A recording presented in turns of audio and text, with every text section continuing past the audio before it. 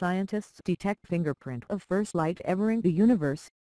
CNN scientists have detected traces of the earliest light in the universe thought to emanate from the first stars formed after the Big Bang, billions of years ago. The new report, published in Nature on February 28, said researchers found the fingerprint of the universe's first light as background radiation left on hydrogen. This is the first time we've seen any signal from this early in the universe, aside from the afterglow of the Big Bang, Judd Bowman, an astronomer at Arizona State University who led the work, said in a statement. Following the Big Bang, physicists believe there was only darkness in the universe for about 180 million years, a period known by scientists as cosmic dark ages. As the universe expanded, the soup of ionized plasma created by the Big Bang slowly began to cool and form neutral hydrogen atoms, say physicists.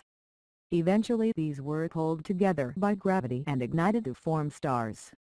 The new discovery is the closest scientists have ever come to observing that moment of cosmic dawn.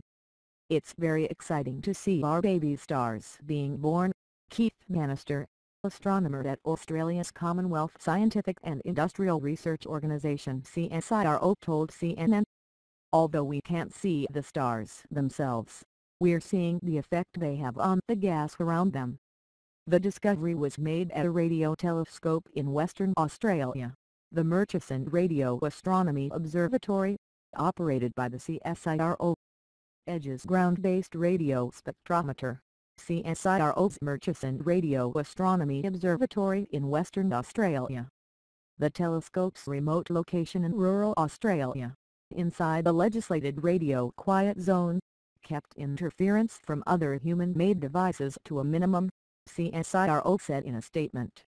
In their statement, CSIRO said Bowman and his team have been working to detect the signals for 12 years.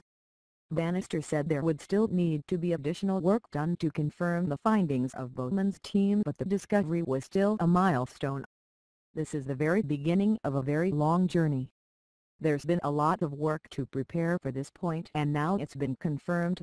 Everyone gets excited and more work will happen, Bannister said. There's a whole bunch of different times in the universe which are still inaccessible to use with our current telescopes. There's a lot more to explore.